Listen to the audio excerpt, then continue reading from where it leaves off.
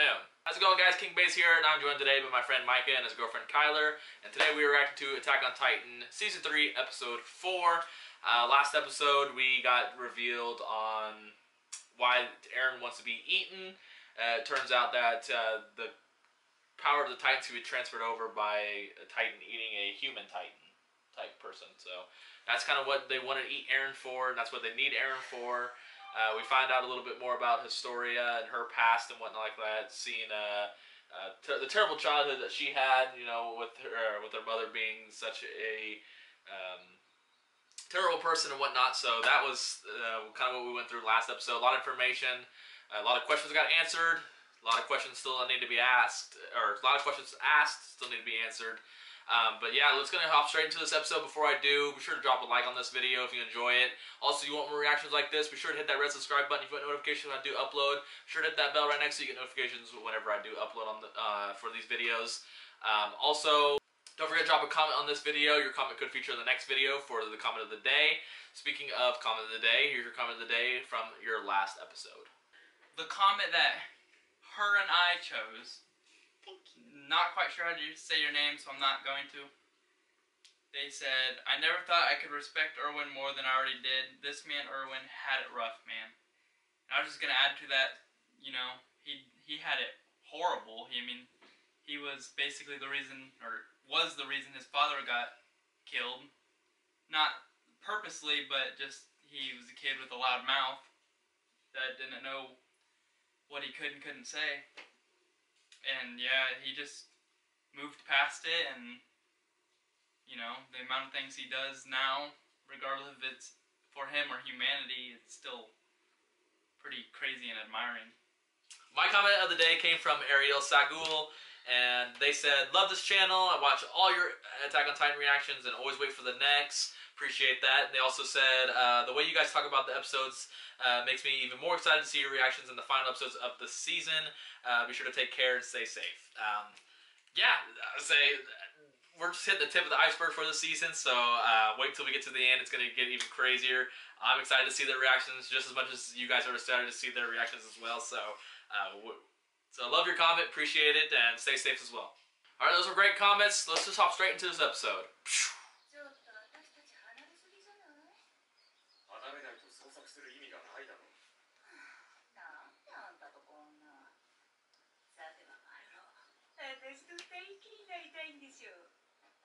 Those are the two that were with Annie a while ago, when Annie was still in the police. Those are the two that were always arguing with her and stuff like that. Mario.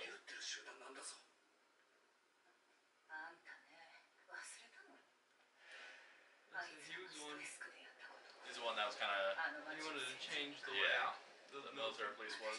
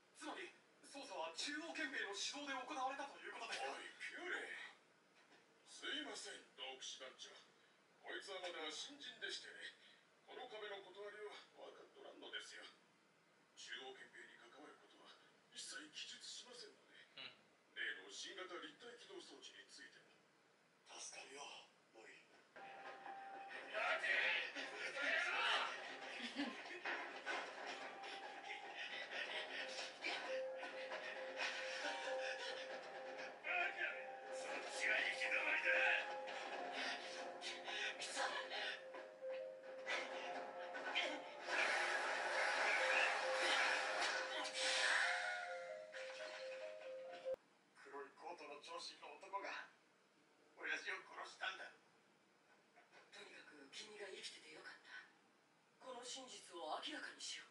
どうやって？あんた公害見てないのか？調査兵がやったと憲兵が言えばそうなるんだよ。俺の証言なんか意味ねえんだ。俺が現場にいたことはもう中央憲兵にはバレちまったみたいだ。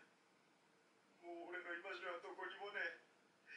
この鮮明壁の中を逃げ回るしか俺の人生はクソ。まあそうかも。だけど私ならそんな人生は嫌だね。こうは思わないかフレーゲル。一生天敵に怯えてネズミのようにこそこそ生きてくぐらいなら命を投げ打ってでもその天敵に一矢報いてやろうと思わねえよ。誰もがあんたらみたいな死生観で生きてるわけじゃないんだ。何もあんたにけなされるような筋合いはねえよ。教会や家族に真実を教えてあげたくないのか？はあ、それあんたらの都合だろ。当たり前だ。お前も自分の都合を通してみろ。さあついてきてもらうよフレーゲル。嫌だ、もうあんたたちは負けたんだ。 Scaredy cat. 敗者なんだよ。何言ってんの？調査兵団は未だ負けたことしかないんだよ。あの処遇だね。あなたたちのせいでストエスクの人民が百人一首を死にました。おい、あなたたちは自分が正義の味方のつもりなのかもしれませんが、被害者やその家族は突然地獄に落とされたんですよ。ああ、知ってる。あんたたち南方訓練兵団出身なんだってね。兄レオンハートと同じ。仲良かったの？いや、友達なんかいなかったでしょ。あいつ暗くて愛想悪いし、人と関わるの怖がってるような子だったし、あいつのことまだ何も知らなかったのに、あの日以来見つかってないのは巨人にぐちゃぐちゃにされて見分けつかなくなったからでしょ。いや、潜伏してた巨人の正体がアニレオンハートだったからだ。まったく嫌になるよな。こ Never の told 世 the 界 public. のことを何も知らねえのは俺らもみんな同じだ。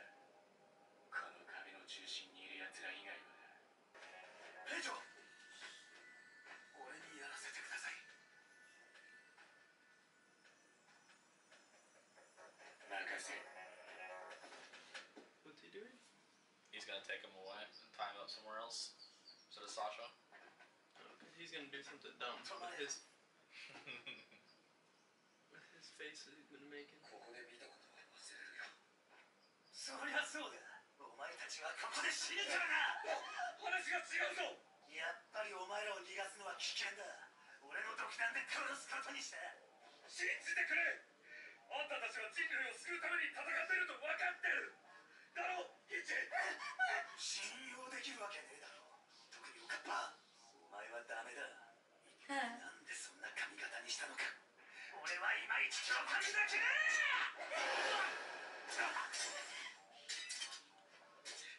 ヒッチ、逃げよう。俺の銃の方が早い。一か八かやってみるか。お前のナイフと俺の銃、どっちが早いか。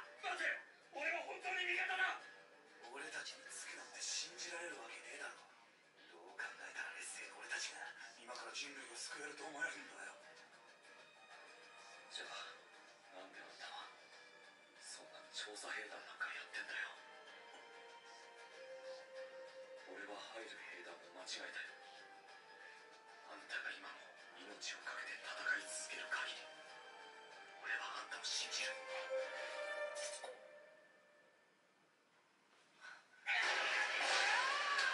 Oh, damn. 彼は俺を試しただけだ。怪しまれないうちに隊に戻る。 So now he's got some military police back up. マリノ、ヒッチ。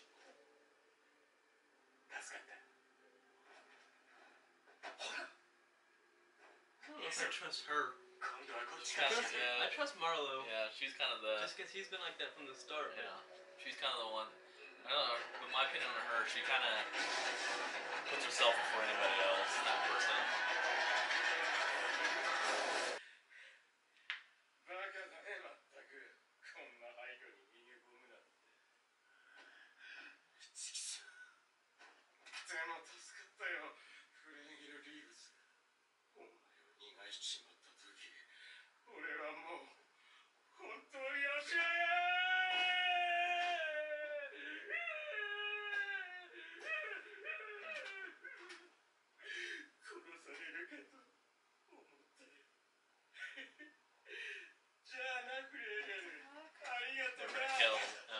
couldn't find this guy and kill him. どうして親父が殺されたんだ。お前ら中央憲兵によって。ああ、そんなこと聞いてどうする。俺たちはお前の死体に用があるだけなんだよ。死ぬ前に知りたいんだ。親父は何をしてあんな目にあったのかを。ああ、知らなかったのか。奴は俺らを裏切って調査兵団の側についたんだよ。They're gonna tell him because it doesn't matter because they think they're gonna kill 調 him. 査兵団から人をさらうよう中央憲兵が依頼したのか。俺たちとは別の隊だがな。何にも教えてもらえなかったんだな。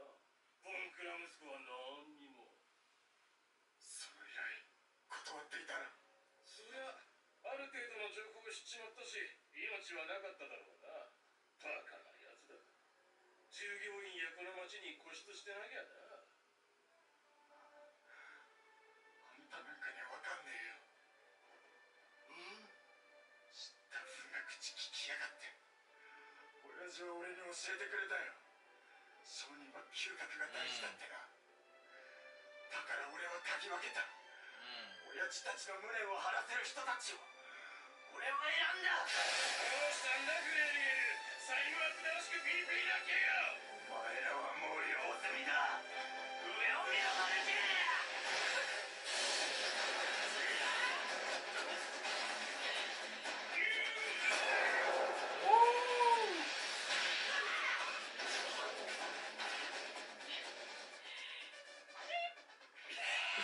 She did it! That fucking hurt! やったぞ。聞いたかみんな。調査兵団なぜ。Oof. 廃墟に見えたか。 Citizens. あんたが They got everybody to listen. Yep. 悪いな。俺らはこうなっちまったところにまだ住んでんだよ。そんなことをしてただで済むと思うなよ。お前らはもうおしまいだ。みんな安心してくれ。 I really thought that was Lundy for a second, but 今日からフレゲルリース。 Andy would do something like that too. He's taking over for his dad. よろしくお願いします。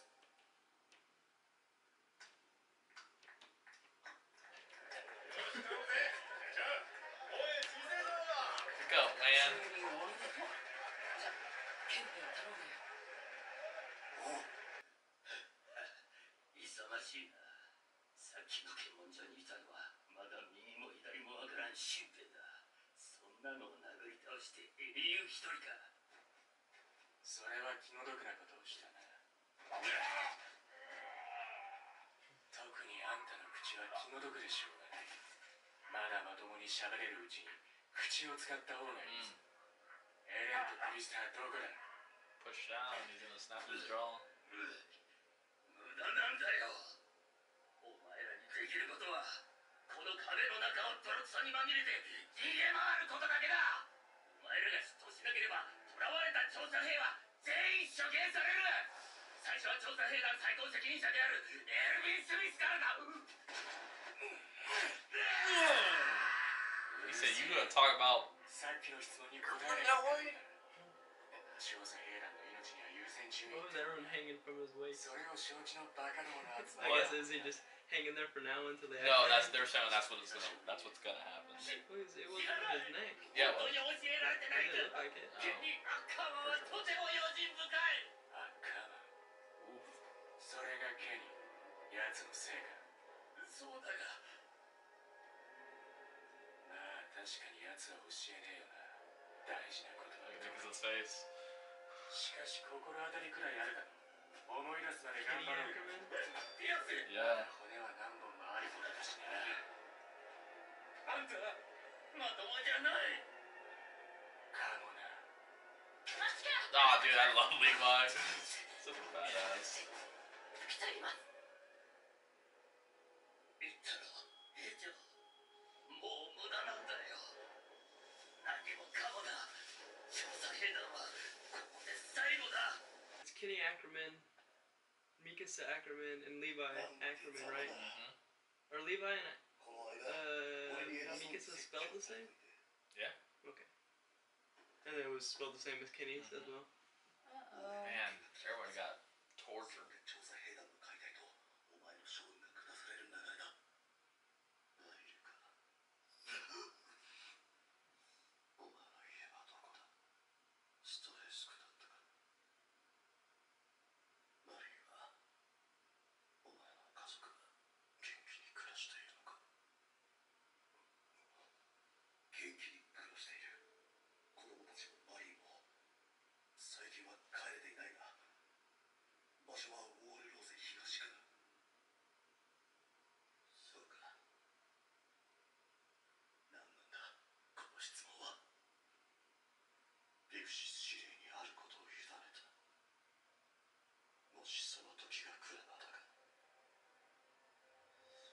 その時俺はただ見ている。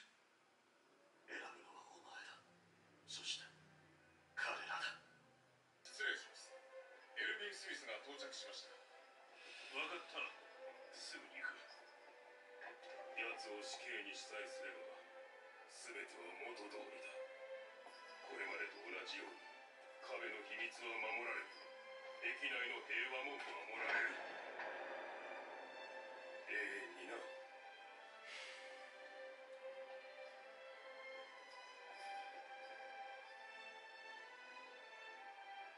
エルヴィン、最後に言い残したいことはあるか。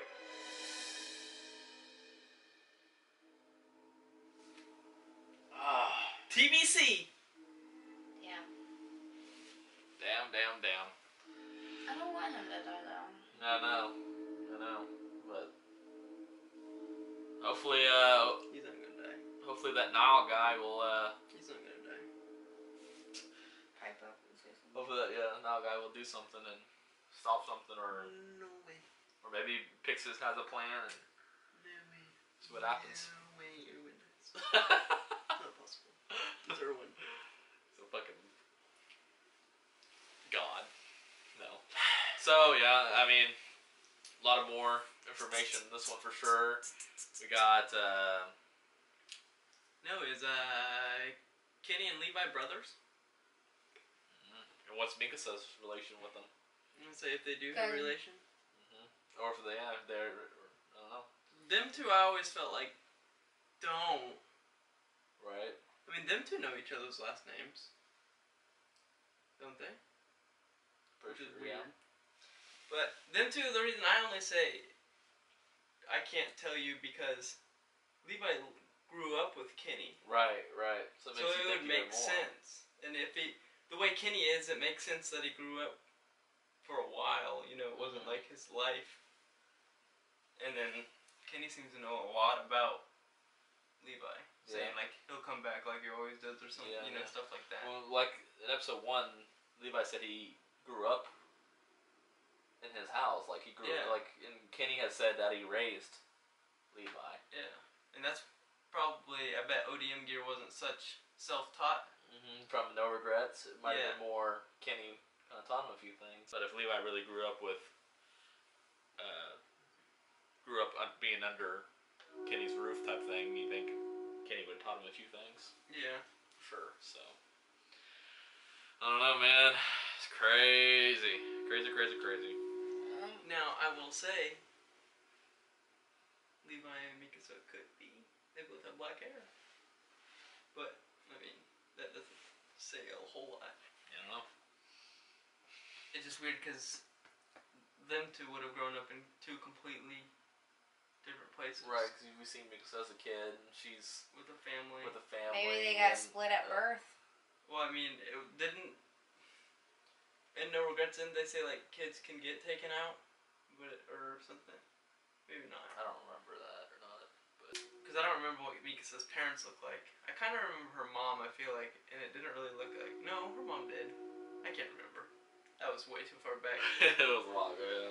But yeah, I mean, what's the correlation between those three then? They all have the same last name. I don't know.